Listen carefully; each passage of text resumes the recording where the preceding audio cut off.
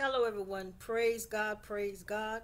I am back just like I told you guys I would come right back. I didn't want to intertwine the two videos that I was doing because I want to keep the things of God, separate to where you also can pay attention. Come on, somebody. Hallelujah.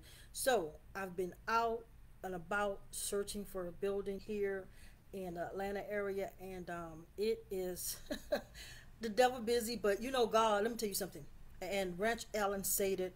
I was listening to a worship CD. Oh my God, that thing was so powerful. Hallelujah, give him glory. And let me tell y'all what happened. Ranch Allen, may he rest in peace. God bless him. He said, "You will always be in warfare." You see, some people they like to preach, or the devil is a lie. It all depends how anointed you are. Because I'm gonna tell y'all. So it was this building in a nice location. I mean, just very nice. So I called the guy and I said, "Well, can we set up an appointment to actually for me to come see the building?" Nice, off to itself. Because I can't wait. Let me tell y'all something. I never, I thought, honestly, that my ministry was just online. I'm going to keep it very transparent because y'all need that. And when God told me what He told me about maybe about a month now, but I want to wait for confirmation, He said, "You're ready." He said, "I need you in this end time to make physical contact with my people. I need you to look them in the face. I need you to pray for them. I need you to hug on them. I need you to love them. The drug addict, the prostitute, the whatever, whoever. From the White House to the outhouse. Love my people, Deanna. Serve me. Hallelujah." So Deanna on that search. But look, I got to tell you about this building though. So everything getting set up. Then the guy says, "Wait a minute, wait a minute." The way he said it, he must have felt my presence, right?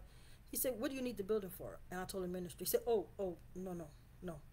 We have a clause that anything but that." And I was like, I said, "That's all right, God. Because I know when God tell you something, He'll see you through. He'll make provision for the vision."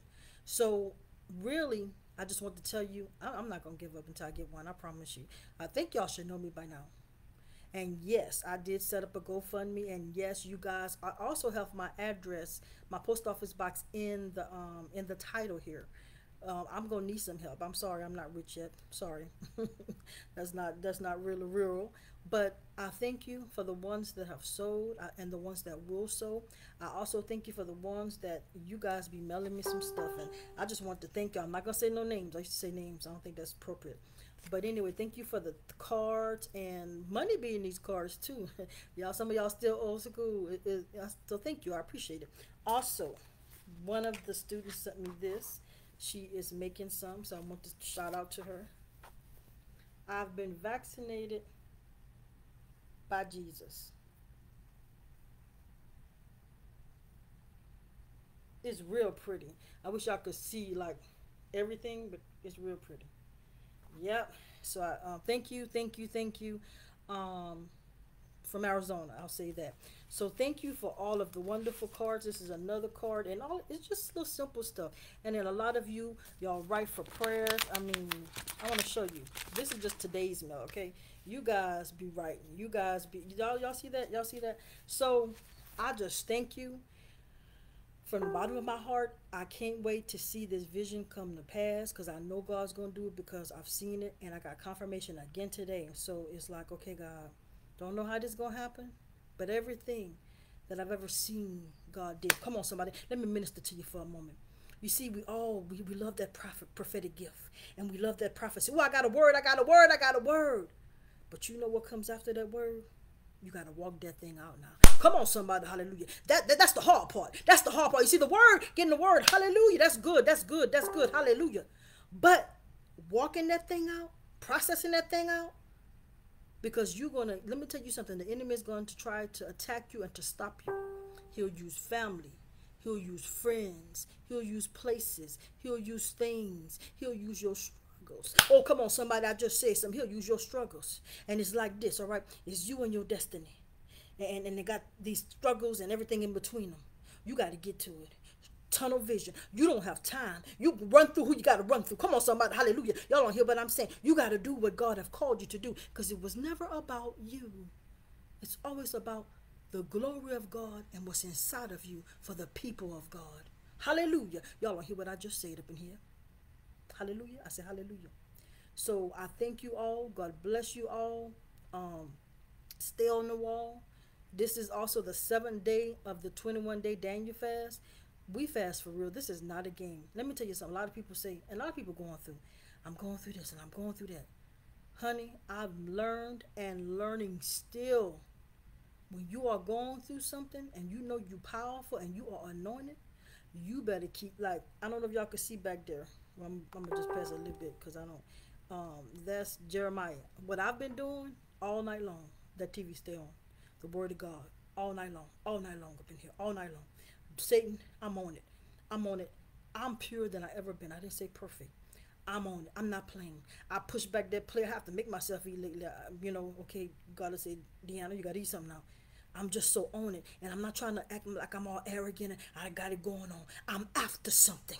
I want something. I need something. I want to fulfill the destiny that God have put inside of me. Come on, somebody, hallelujah. At all costs, and it probably will cost all. Y'all ain't ready for me. It's all or nothing. I used to say this in 2003. I wrote on my thing. I said all or nothing, all or nothing. And now I find myself saying it again in 2021. All or nothing, all or nothing.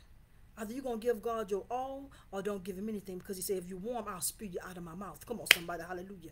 So I just pray that I am encouraging you, because that's what it's about. It's about encouraging people. It's not just about, let me tell you something. The body of Christ, we didn't do too much as a whole.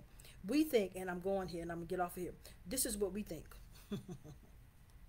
We think if we get the money and we look blessed, we've arrived.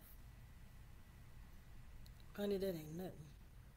When them demons come, or when them demons try to snatch your family, which I rebuke, or try to do something to your husband or your wife or whatever, you have a Job experience.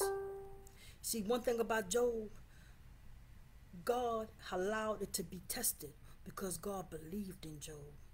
Yeah, Job might have got a little, like I wish I never been born and stuff like that.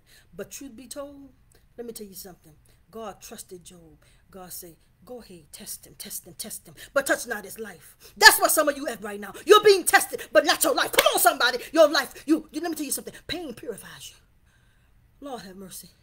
If I had known my death of my daddy, my uncles, my aunt, some of my good friends this year would bring me to this place of surrenderance, of humbleness. Hallelujah. Hallelujah. Hallelujah. Don't despise it. Don't despise it. Don't despise it. I know it hurt. I know it don't feel good. I know you don't know this and you don't know that, and sometimes you ain't got nobody around you. Come on, somebody. Hallelujah. And it gets hard.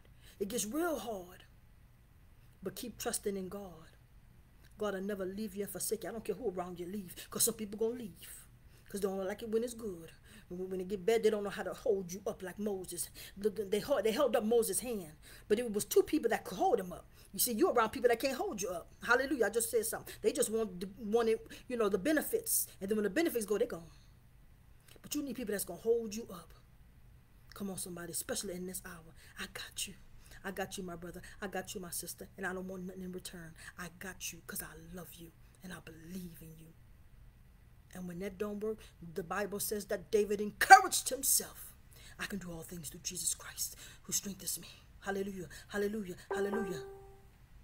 So God bless you. God keep you. And I pray that you've been encouraged. Y'all know what time it is. This is Prophetess Deanna Dixon. Roll out soldiers, for that is truly who we are. God bless.